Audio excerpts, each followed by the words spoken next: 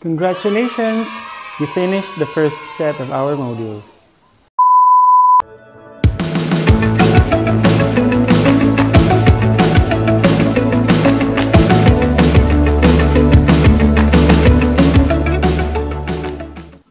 Now, let's talk about Module 4.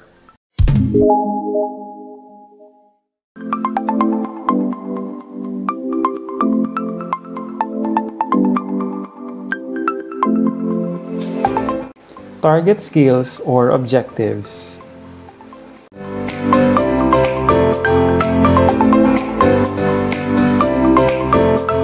Pre-test muna.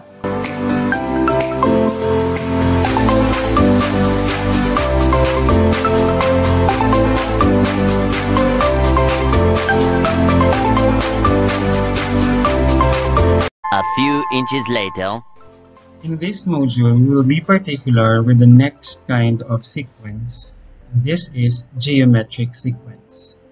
This is a sequence where each term after the first is obtained by multiplying the preceding term by a non-zero constant called common ratio, or R. Dito sa geometric sequence, multiplying ang kailangan tandaan. At higit sa lahat, yung tinatawag nating common ratio ng geometric sequence. Let's consider example number 1. Consider the sequence 1, 2, 4, 8, and so on and so forth. By looking at the pattern, we can see that 2 is obtained after multiplying 1 by 2.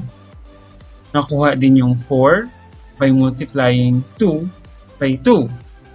And nakuha yung 8 by multiplying 4 by another 2. How about the next term after 8? Yes, we multiply it by 2 to get 16. Very good. Nakikita natin that we have these similar numbers, which is 2, and they now are called common ratio. How to get the common ratio? Let's use the simple formula. R equals any term divided by preceding term.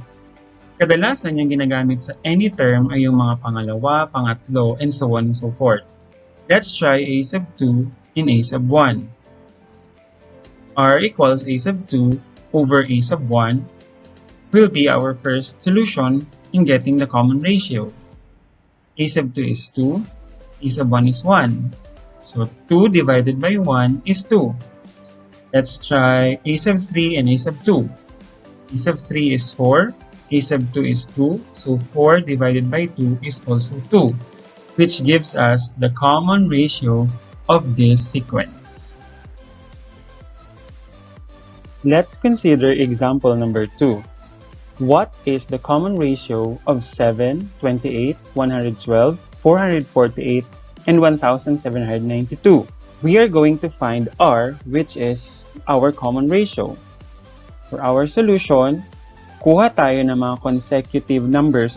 We will start with a sub 2 over a sub 1, a sub 3 over a sub 2, a sub 4 over a sub 3, a sub 5 over a sub 4 to get our common ratio. Let's start with the first. So a sub 2 is 28, a sub 1 is 7. By dividing, we get 4.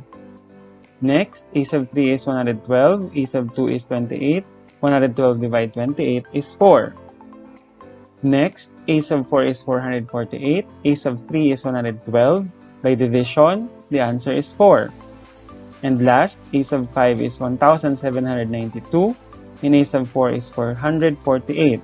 By division again, we will get 4. This gives us the common ratio of the given geometric sequence, which is 4. Now, let's try a problem. Ball bouncing is one of the situations that shows geometric sequence. Each time it hits the ground, it bounces to 80% of its previous height. What will be the first 5 terms created by a ball that was dropped from the height of 100 inches? So ito ang gagawin natin. We need to complete the sequence created by the ball. Started with 100 inches, then followed by 80 inches, and so on and so forth. Now, ano-ano yung mga nawawalang terms in this geometric sequence? Let's solve the problem. First, let's determine the common ratio, or R. For our common ratio, we will be using the two consecutive given terms. Siyempre, yung una at yung mangalawa. We'll start with a sub 2, then a sub 1, which is 80 divided by 100.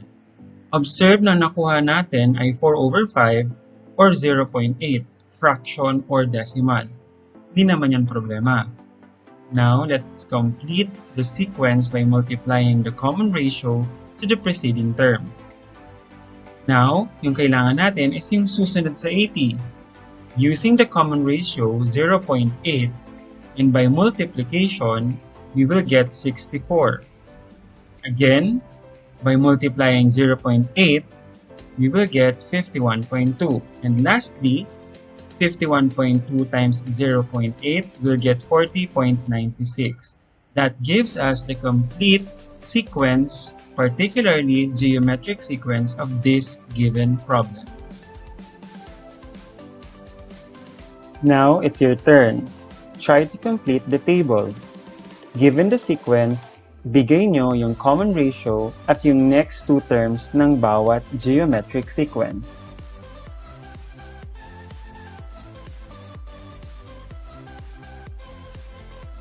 Did you get the same answers? Observe number 3. Nakita natin that it has no common ratio, therefore it's not a geometric sequence.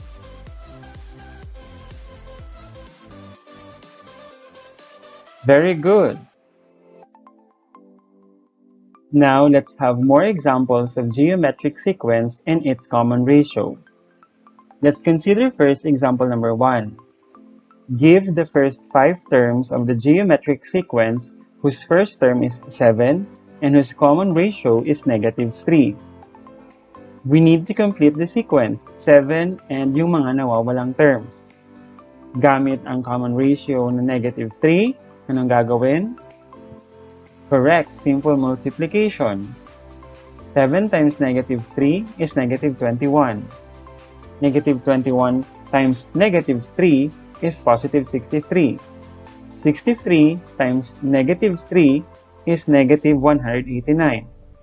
Times -3, we get 567. Or, given a sub 1, which is our first term, 7, and our common ratio, which is -3, pwede natin silang isolve by equations. A sub 2 equals 7 times -3 equals -21. A sub 3 equals -21 times -3 equals 63. A sub 4 equals 63 times -3 equals -189. And yung A sub 5 is equal to -189 times -3, we get 567. That completes our geometric sequence whose first term is 7 and whose common ratio is -3. Next, example number 2. Determine the next two terms of the sequence 16, 24, 36.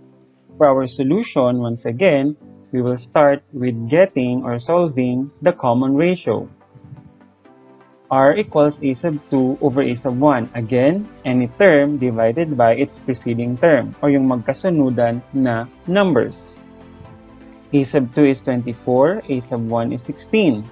So 24 divided by 16 will give you a fraction, which is 3/2. So gamitin natin yung fraction as a common ratio to get the next two terms of the sequence. Since meron tayong A sub 3 na 36 and yung common ratio niya is 3/2, syempre yung hinahanap nating next two terms ay yung A sub 4 at yung A sub 5. Now to get the solution, we will use the A sub 3, 36, multiplied with the common ratio which is 3/2, we will get 54. Paano nga ulit mag-multiply ng whole number to a fraction? Tama.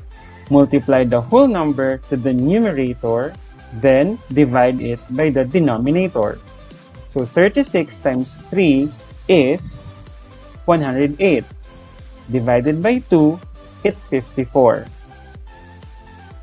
Also with a sub 5, gamit sa a sub 4 na 54, multiply it by the fraction 3 halves or multiply 54 by 3 divided by 2, we will get 81. Therefore, the next two terms in the geometric sequence in example number 2 are 54 and 81. So for example number 3, let's supply the missing terms of the sequence. Observe na meron na tayong variable A. So paano natin kukunin yung mga missing terms? Ito ang ating solution. Again, we will start with finding or solving for the common ratio. To solve R, ang meron tayong consecutive na terms ay yung pangatlo and yung pangalawa. So gagamitin natin yung A sub 3 as the term and A sub 2 as its preceding term. So A sub 3 divided A sub 2 will be our common ratio.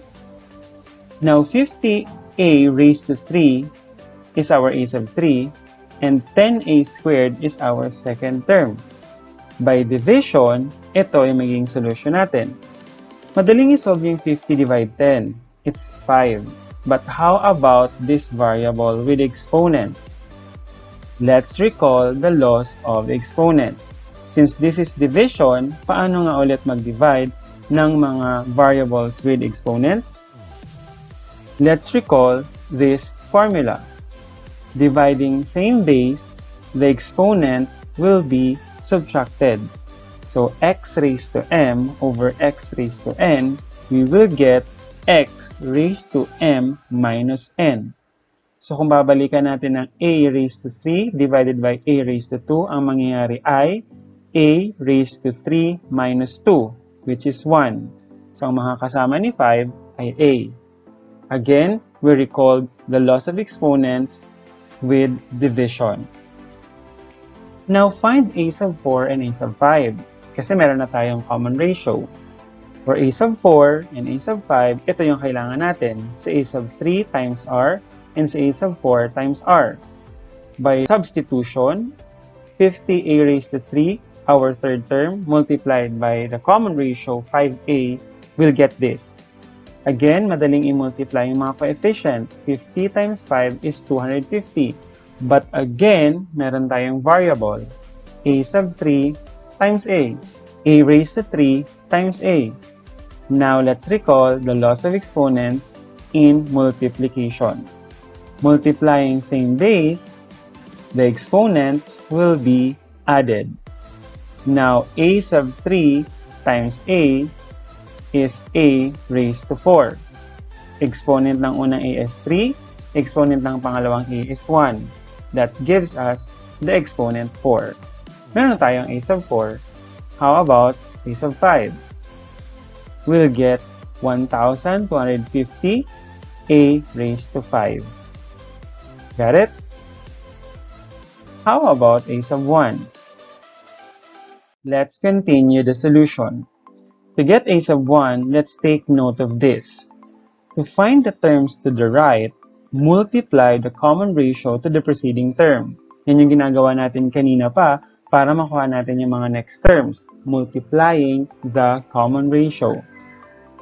To find the terms to the left, divide the common ratio to the succeeding term. Ito naman yung reverse. Kapag kailangan natin yung naunang mga terms, division ng common ratio ang gagawin natin. So, when we are getting a sub 2, ang ginagamit natin ay a sub 1 times r for the common ratio. Pero kung kailangan natin hanapin yung a sub 1, we will get it by a sub 2 divided by r. Remember, our r or common ratio earlier is 5a. Now, 10a squared, your second term, divided by the ratio 5a, and recalling our multiplication in the laws of exponents, we'll get 10 divide 5 to a squared divide a. So our first term is 2a.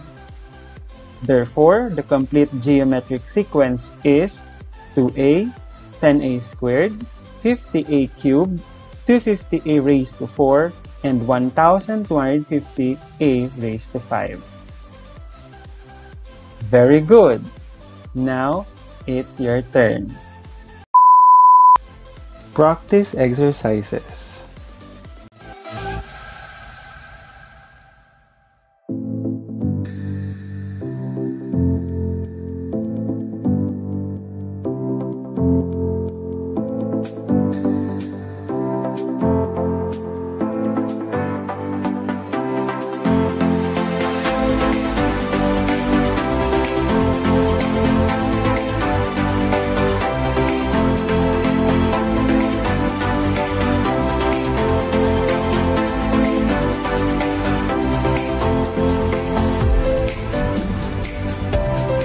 A few inches later.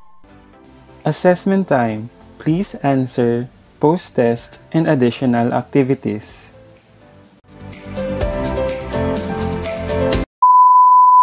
Thanks for watching and learning. Be good, be mathly good.